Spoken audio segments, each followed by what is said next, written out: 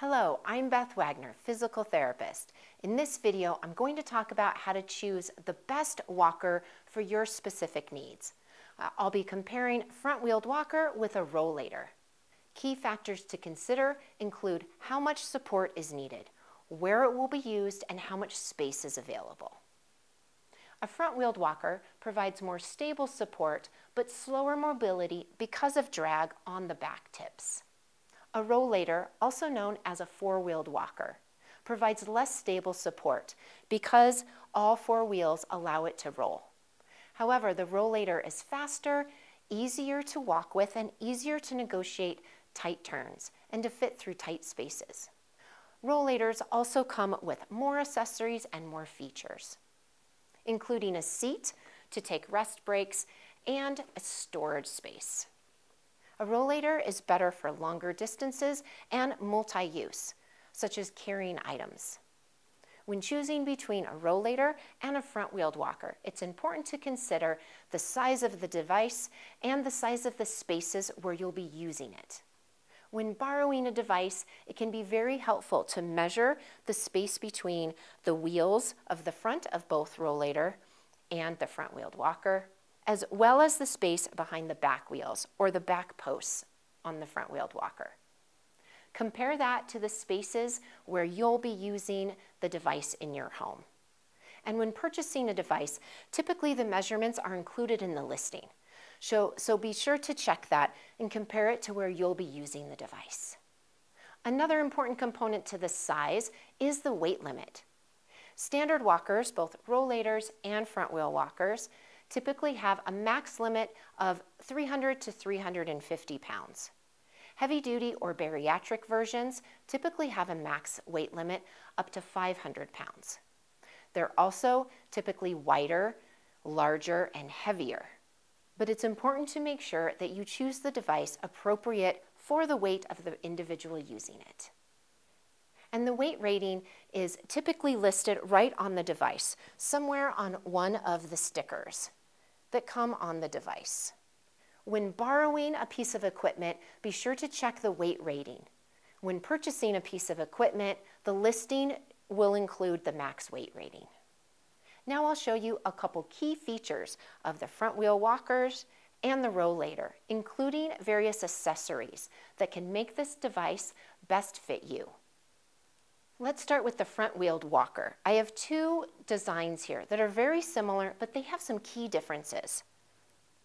This front-wheeled walker, you'll notice, just has the tips in the back. When I try to roll this forward, it rolls okay. It does not back up well. It gets stuck on the carpet. And I'll show you a couple of accessories that can help a lot with that when we look at the next walker. What I like about this walker is the release. This walker has a trigger release underneath the side hand grips. So to fold this walker, all I need to do is press down on the trigger and fold it. It's very handy. To unfold the walker, I simply pull open on the hand grips on the side. Now let's compare that to the other walker. On the plus side, this walker has ski glides on the back. Now I can roll this forward and slide it back with greater ease. The ski glides help mobility by decreasing the friction on the back legs. The ski glides can be used on carpet or any firm surface, any hard surface. When using ski glides on hard surface, such as hardwood floors, it is possible to scratch the surface. An additional accessory that's very helpful to prevent this issue is a ski glide cover. Ski glide covers can be purchased as a package alone or as a combination with the ski glide tips. And these ski glide covers work by just sliding over the top of the ski glide and tucking in on the back. And this can be done while the ski glide is already on the walker, which makes it great for changing out. These are very helpful to use indoors on hardwood surfaces like tile, laminate, or hardwood. I wouldn't recommend using these outdoors because the fabric can wear out and become ripped very easily. These are a great option for indoors. The downside of this style walker, in my professional opinion, are these push button releases on the front. Because it's metal to metal, these releases frequently can become jammed, rusty, and generally don't hold up or work as well compared to the trigger releases. To release this, it's also a bit more awkward. I typically find that I have to stand with my leg next to the side upright. I have to press the button and then use my leg to actually close the walker, and then press the button and use my hand or my leg to close the other side of the walker. Opening it is the same as with the trigger releases. Most walkers come with the push button releases. However, if I had a choice between a push button release and a trigger release, I would definitely choose the trigger release. Now moving on to the key features and accessories of the Rollator. As I mentioned, the key benefit to the Rollator is the ease of mobility. The downside is also that it rolls so easily.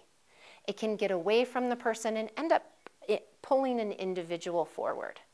Now, the addition of the brakes help to improve the safety and to counterbalance that ease of roll. So in the case of a downhill or a slight loss of balance, application of the brakes will slow or stop the roll of the wheels. The brakes can be applied both as a trigger function, meaning pulling in to apply the brakes, and then simply releasing to release the brakes.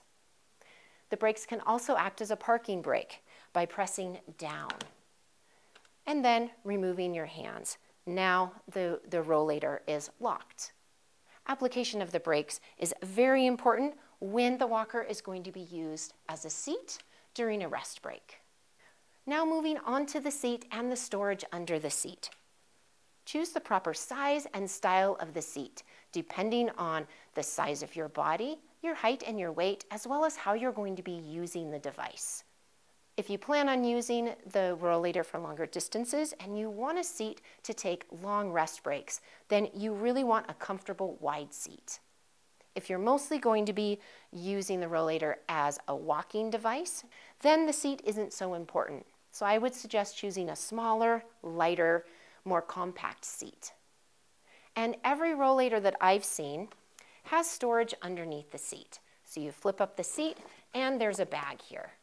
Again, the size, configuration, and style of the bag varies greatly from device to device. So depending on how much you're going to be using the storage, you may choose a smaller or larger bag. Another feature that varies greatly on Rollators is this back support. When sitting, some Rollators just have a foam bar here, and some have a wider back support, almost looks like a back brace. Again, depending on how much you think you'll be using the seat, you could choose a different style back support. Many other accessories are available for both front-wheeled walkers and Rollators. Different styles of trays, different kinds of carrying bags that can be placed on different parts of the walker. And finally, when choosing between a front-wheeled walker or a Rollator, consider ease of use and travel.